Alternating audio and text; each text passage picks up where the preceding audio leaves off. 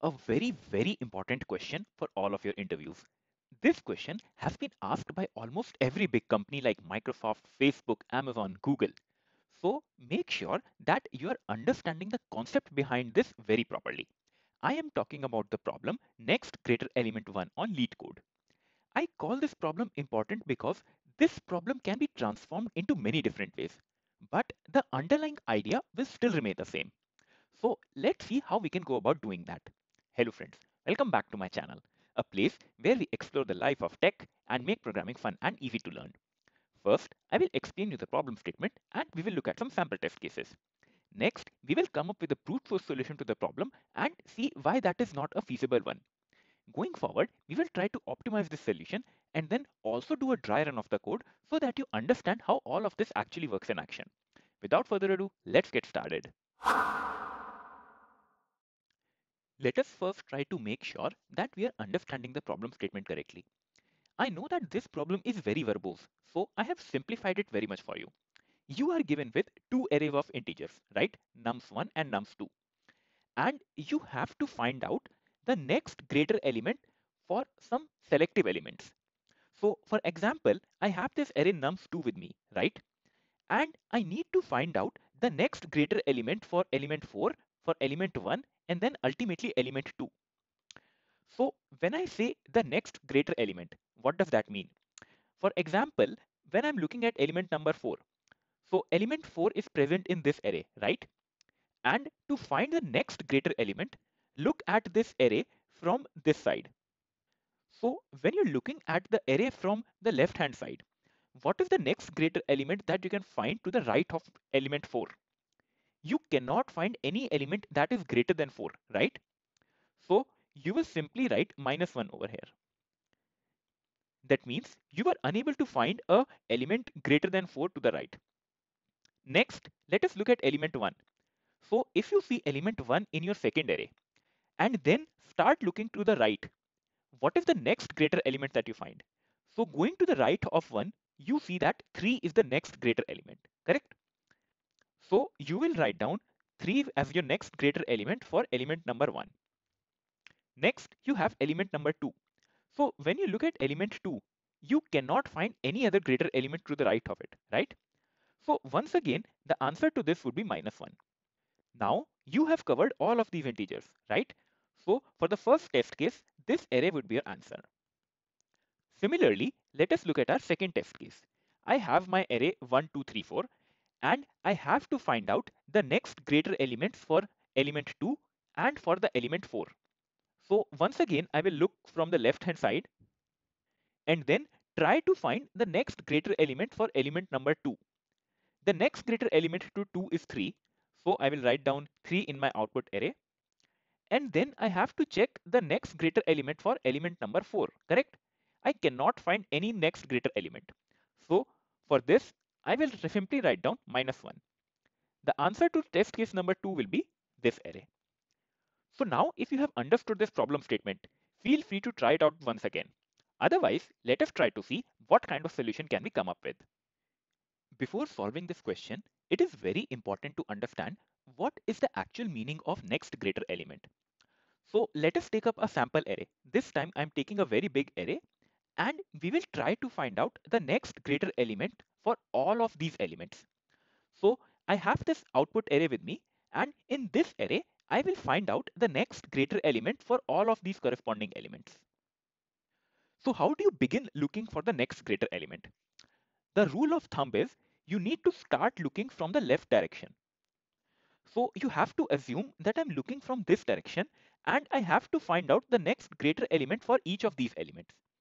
Let us start from the beginning. I have element number 4 with me, correct? So when I start looking from the left direction, what is the first element that I find that is greater than 4? That will be 12, correct? So the next greater element for element number 4 will be simply 12. This is how you populate your array. Going ahead, I have the element number 12, right? Now, when you have to look for the next greater element, you don't start from the very beginning. You will start from 12 and then look all the way to the right. When you look all the way to the right, you do not find any element that is greater than 12, correct? So for element 12, the next greater element will be -1. That simply means that you were unable to find an element greater than 12. Moving on to our next element, that is 5. So to find the next greater element, start looking to the right of 5. 3 is smaller, 1 is smaller, 2 is smaller, 5 is equal, so you will move ahead. 3 is small, 1 is small, 2 is small, 4 is small, and then ultimately you get 6. 6 is greater than 5, right? So for element number 5, the next greater element will be straight away 6. And you can write this in your output array. Similarly, for element number 3, the next greater element will be this 5, correct? So you are gonna write down 5 over here, right? This is how you can go on filling this entire array, right? Try to do it as an exercise on your own. So now you know that the most naive way to approach this problem would be you start from the first element and then explore the entire array until you find the next greater element. So you start with 4 and start exploring the array. You find 12, so you will simply write down 12 as your output, correct? Next, you start with 12 and then again explore the entire array. You do not find, so enter a -1. Next, you start with 5 and then once again explore the entire array to find 6. And then you can write down 6 in your answer, correct? So this way you can populate your entire array. And this method works.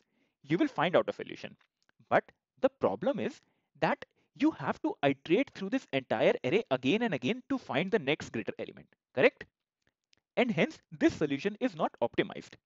If you submit a brute force solution on LeetCode, it will get accepted because this problem is under the easy category, right? But if your array is very large, if you have a lot of elements, then this approach will be very time consuming. So let us see how we can optimize this solution. Whenever you try to find an optimal solution, try to find out what was the problem with the brute force approach and then try to work upon them. So let us say I have this sample array in front of me and this is the array that I have to populate to find out all the next greater elements, correct? When we were doing a brute force approach, what did we do? We were traversing the entire array again and again, right? From the starting and going all the way up to the end, correct? Because it could be a chance that we are finding the next greater element towards the end of the array. For every element, we start from the beginning and go up till the end. We start from the beginning and go up till the end, right? So first of all, why not we start from the end itself? Because when we are starting from the end, then we have already covered all of these elements, right? So, okay, you will start from the end. But there is one more problem that you have to solve about. When you're finding the next greater element, you have to give me the first occurrence of the greater element that you find, correct?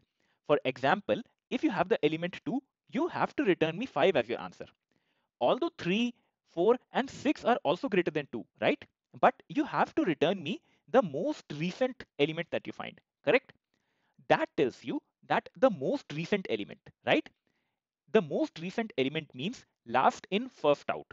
And that tells you that you have to take the help of a stack data structure. So let us say I have this helper stack for me, correct? You will ultimately get the intuition behind it. So how do we start solving now? Let us start with the last element, and that is 6.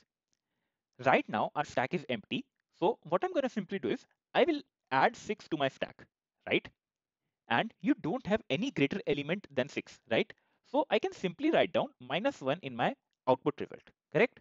Now move ahead. The next element is 4. Compare this element to the top of the stack. This element is smaller than the top element of the stack, right? That means this 6 is the next greatest element. So what I'm going to do is I will write down 6 in my output result and I will add this element 4 to my stack. Let us move on and you will slowly understand it. So the next element is 2. Once again, compare it with the top element of the stack.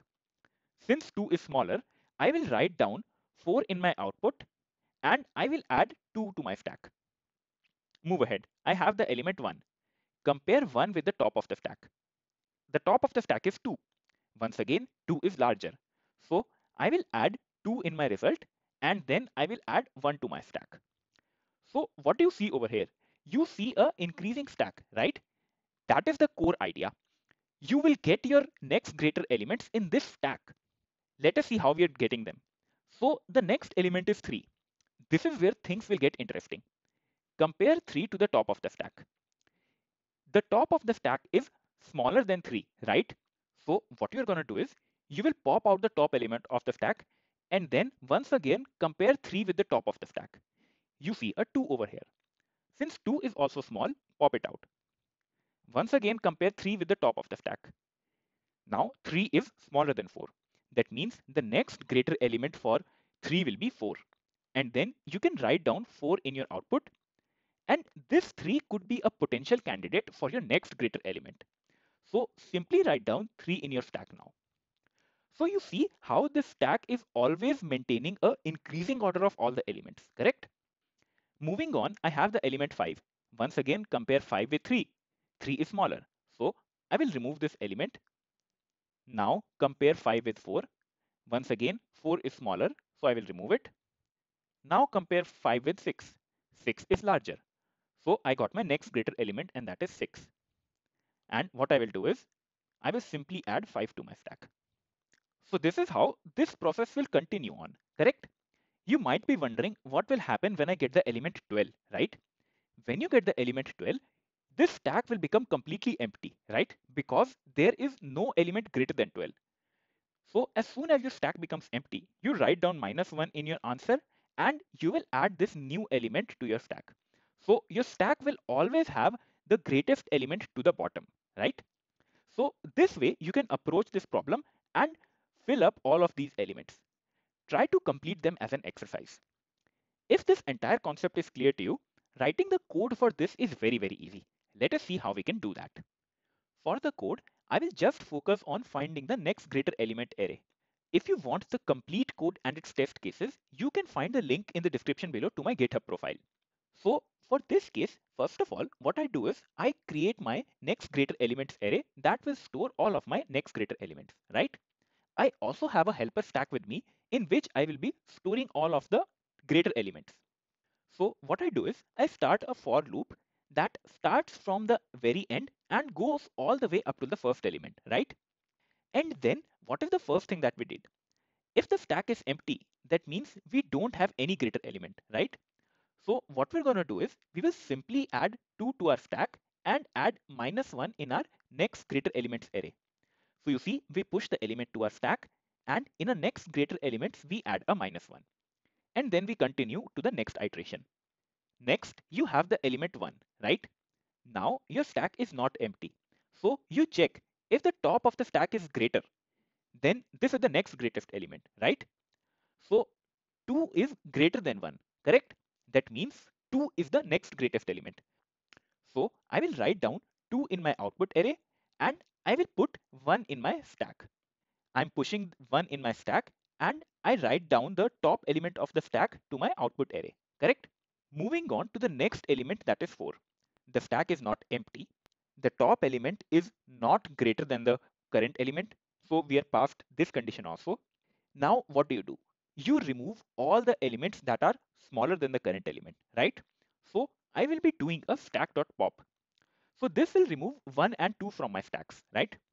As soon as these elements are removed, my helper stack is again empty, correct? As soon as my stack is empty, I will add this element to my stack and for my output, I will add -1. So this way, your loop will go on for each of the elements in the reverse direction and you will ultimately populate this array. The time complexity of this solution is order of n. That is because you're going through the entire array only once and the space complexity of this solution is also order of n. That is because you are creating a stack that can have a maximum of n elements. I hope I was able to simplify the problem and its solution for you. As per my final thoughts, I just want to say that this problem can have a lot of variations. You can start to see that for yourself, right? You could be asked the distance to the next greatest element. You could be asked the difference between the next greatest element and all sorts of variations, right? What other variations did you see that had the same underlying idea? How did you approach them? Can you solve them in a better way now? Tell me everything in the comment section below and I would love to discuss all of them with you. You would be also glad to know that a text explanation to this problem is also available on the website studyalgorithms.com, a pretty handy website for your programming needs. You can find the link in the description below.